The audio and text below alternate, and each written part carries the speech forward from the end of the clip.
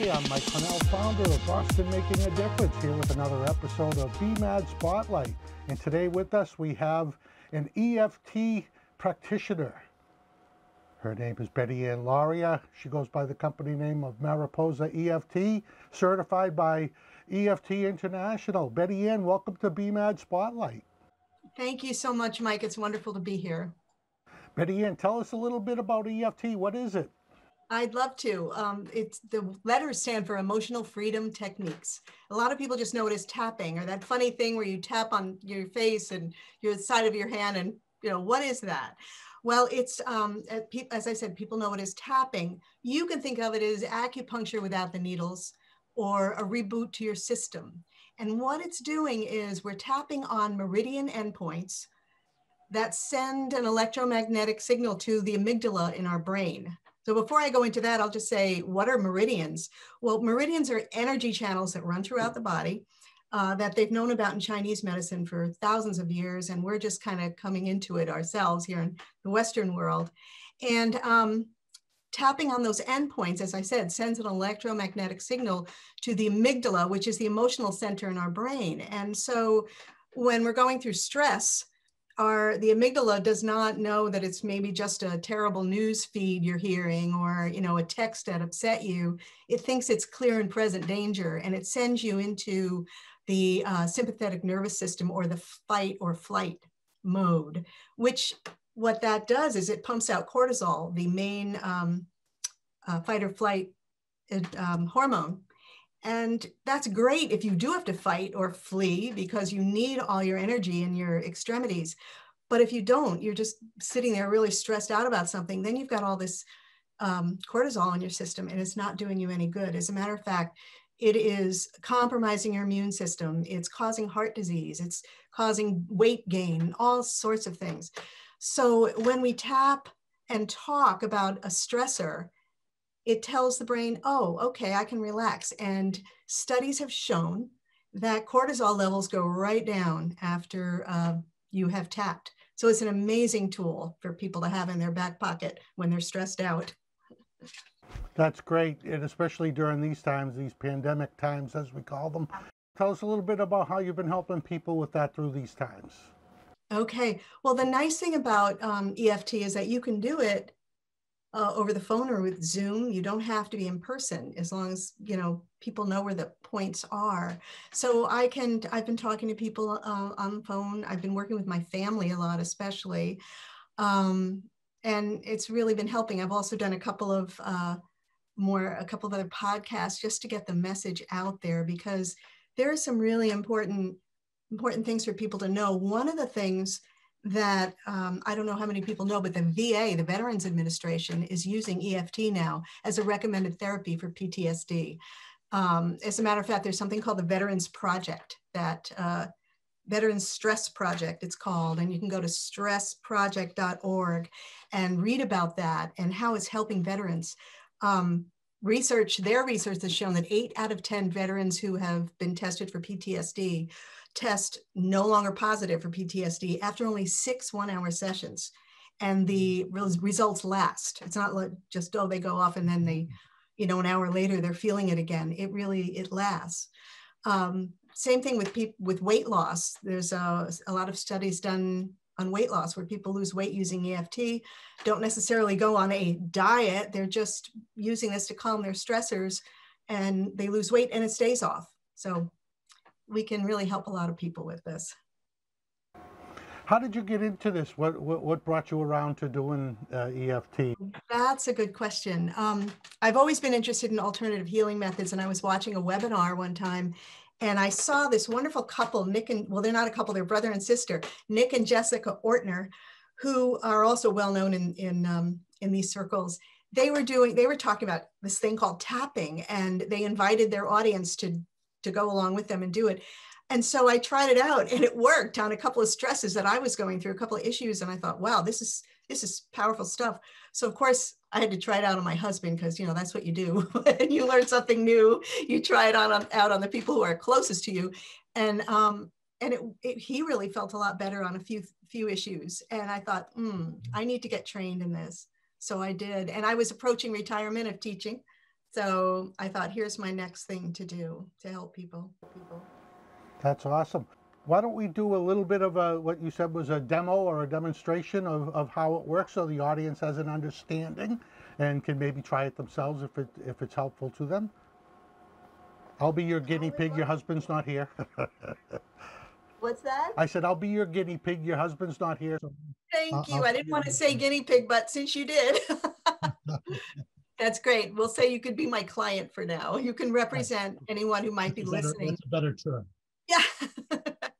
So I was thinking that because we're approaching the holidays and this year everything's different. We won't go into why, but so much is happening that everyone might be feeling rather anxious about what they're going to do over the holidays. Are they going to stay home? Are they going to go to someone's house? Are they going to, their kids coming home from college? Maybe they've lost someone this year due to the pandemic and it's the first holiday they have to go through without them. I think we're all feeling a lot of different stresses in different ways. So maybe if we just tap around anxiety, what do you think? Think that's a good idea? Yeah, that sounds good to me. Okay. Yeah, I'll do what I can here. Okay. For those people who may be listening to this at another time, if you wanted to stop this tape and go get some water, it's always good to have water around when you're doing this. And I also like people to think, if I'm doing something with a group, I like them to think of something specific. Great. I'm going to take a little sip myself. Something specific they might be anxious about, because with tapping, the more specific we are, the better. But even if you just tap on the word anxiety and don't worry about what to say or where to tap, because you can follow me, I'm just going to go through the points really quickly right now. First, we'll be tapping on the side of the hand, and it doesn't matter which. And then what's called the eyebrow point, the side of the eye, under the eye, the nose, which is really under the nose, the chin, the collarbone, which is, EFT is very forgiving. You don't have to worry if you're on the exact spot. You're going to be fine. Under the arm, which is about 4 inches below the armpit, and the top of the head. That's it. And we say certain things. The first thing we're going to do is say a setup statement. So, and one thing I just want to say is, this is a presentation for informational purposes only, and it's not meant to be medical advice. I just feel I need to say that. I'm not a doctor, so Your natural product disclaimer, yes. Right, that's my disclaimer. Plus the fact that EFT is very gentle and has no side effects, so I'm not worried. But just to say those things. So in order to start, let's everybody just take a deep cleansing breath. So you're going to breathe in through your nose and out. And one more time. Out. And then I want you to say to yourself, I'm really anxious about the holidays coming up because, and you can add a because of your own if you want. And then ask yourself, how true is that statement right now? Is it a 1, which is no stress at all, or a 10, which is super stressed? And the first number that comes into your mind is usually the right one. And you can just think about it for later. I'll ask you again, how do you feel now? And so we're going to start with a setup statement. I'm going to ask you just to repeat what I say, if you don't mind. So I have a couple of things written down here. I just wanted to make sure I got to them.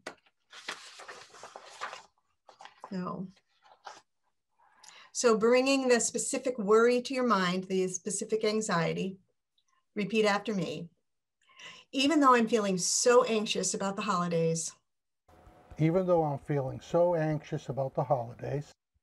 I accept myself and how I feel. I accept myself and how I feel.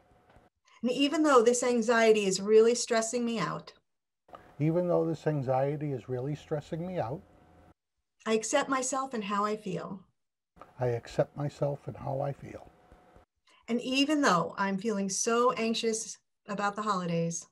And even though I'm feeling so anxious about the holidays. Sometimes I can't even sleep. Sometimes I can't even sleep. Or concentrate. Or concentrate. I accept myself and how I feel. I accept myself and how I feel.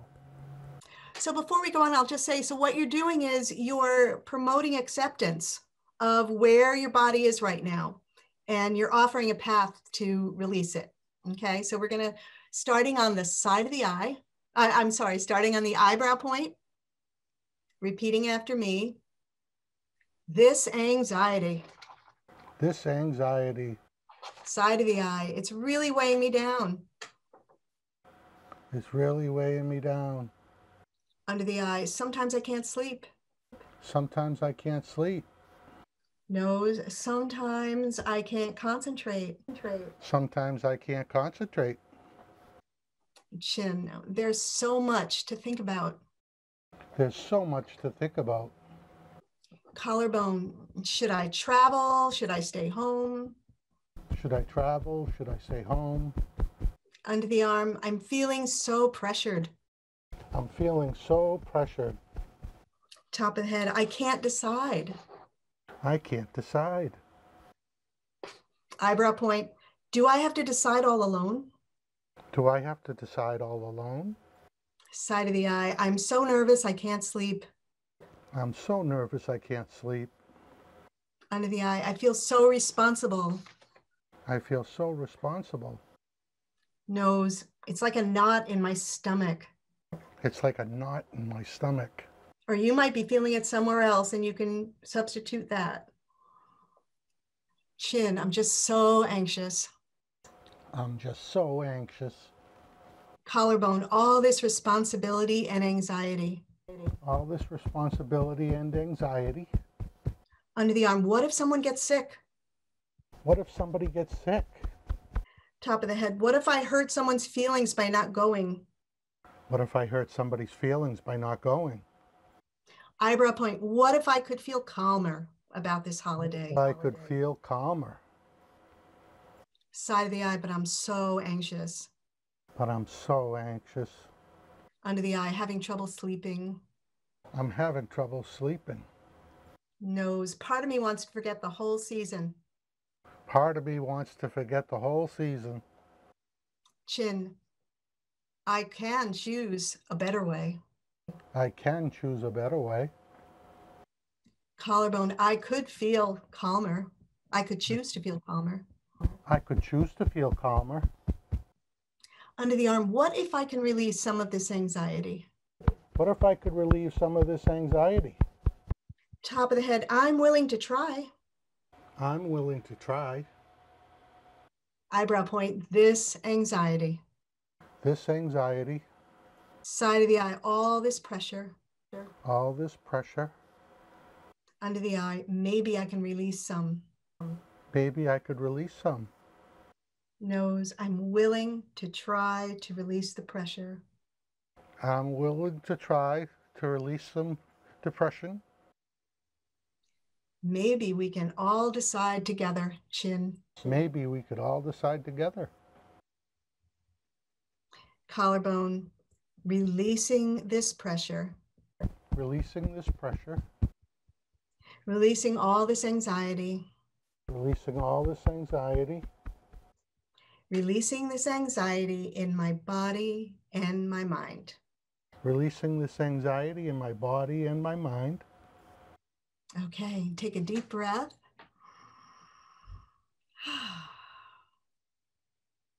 And now I would usually ask a client to just take a moment and scan their body. We didn't talk about this before, but a lot of times you feel anxiety and other emotions in your body somewhere. And remember that number that you started with, and what would that number be now? Maybe it's gone down a little bit.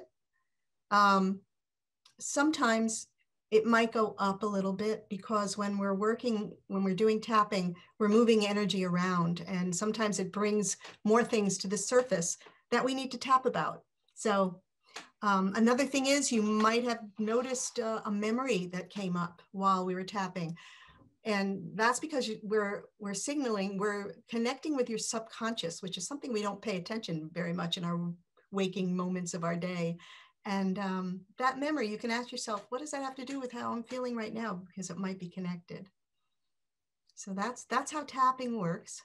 And as I said, if I'm working with a client, we we would probably do more rounds on more specific things that came up. That's awesome. That's very simple to do.